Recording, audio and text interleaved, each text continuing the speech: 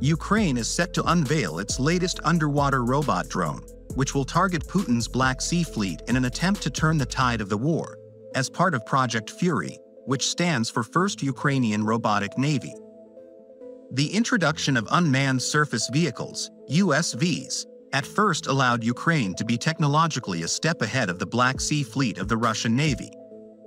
However, as the battle progressed, it turned out that surface vessels were too vulnerable, especially to Russian naval aviation, and Russians were getting better at countering them.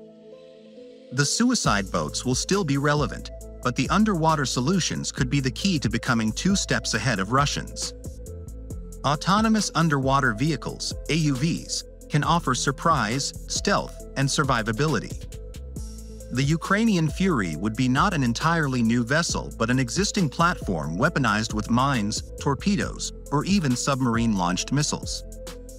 It's possible that the AUV could also be fitted with a range of sensors to carry out intelligence missions. While its specifications are currently under wraps, Project FURY will partner with an experienced AUV manufacturer in the West to weaponize an already existing platform. Countries with leading defense industries have been pursuing the development of unmanned submarines for a while now, so there are references and experience for Ukrainians to work with. In particular, in late December 2023, Boeing delivered the first mass-produced extra-large unmanned undersea vehicle named Orca. The world's first drone submarine is 16 meters long and 2.5 meters wide in the basic configuration. Interestingly, one of the developers of modern submarines is Highland Systems, a UAE company founded by a team of Ukrainian engineers. Their Kronos is a futuristic-looking multi-role submarine capable of rescue and amphibious assault operations.